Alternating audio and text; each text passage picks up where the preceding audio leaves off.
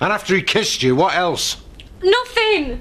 Don't look to him to back you up. I'm asking you, what happened? Nothing, Jack. I've told you, nothing. So you think that's all right, do you?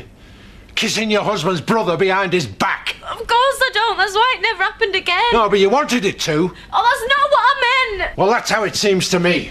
His own brother. Have you any idea what this would do to Andy if he found out?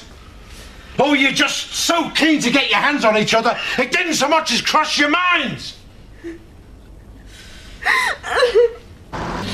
Well, we tried to explain what happened. You wanted to kiss another fella. Whether you did anything about it's academic now. Married women do not kiss other men. It only leads to heartbreak and grief. I don't know, Jack, these things do happen. And if it was just the once... Do you still love him? Andy. Who do you think? Of course I do. Do you want to be with your husband for the rest of your life? I love Andy, all right? And I'm so sorry for everything that's happened, but whatever you do, Jack, please don't tell him. Please.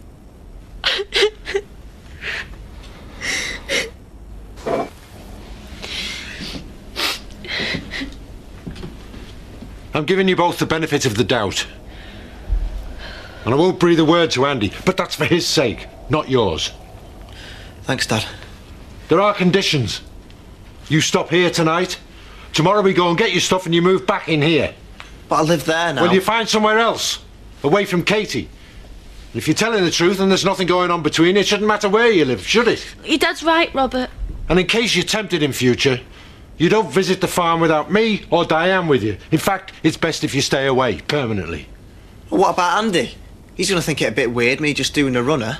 What do we tell him? Anything, as long as it isn't the truth. And as for you, you're a married woman. Start behaving like one.